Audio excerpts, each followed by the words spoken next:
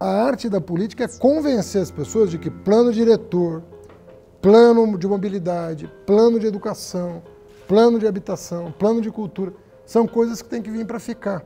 Tinha doutorado em filosofia, eu conhecia a literatura dos principais pensadores da educação. Mas quando eu cheguei no MEC, é diferente você conhecer Durkheim, Kant, Hegel e Semínios da educação. Eu perguntei assim, quem perdeu o debate na educação brasileira? Porque para a gente ter chegado nessa situação, alguém tem que ter perdido o debate, né? Porque quem ganhou não fez o que devia ter feito. Tem duas maneiras de ler uma lei. A primeira é estática. Você lê uma lei, vê a coerência interna dela, e essa é a pior maneira de ler uma lei. É a leitura burocrática da lei.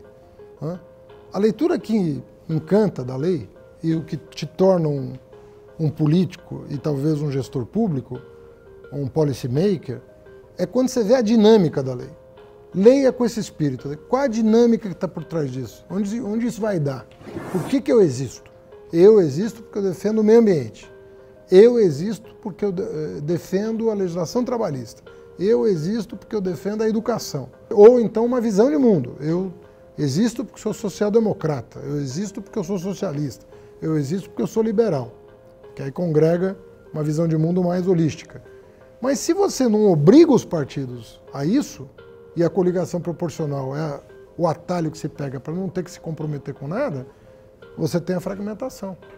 Aí são os partidos que não são nem de direita, nem de esquerda, nem de centro.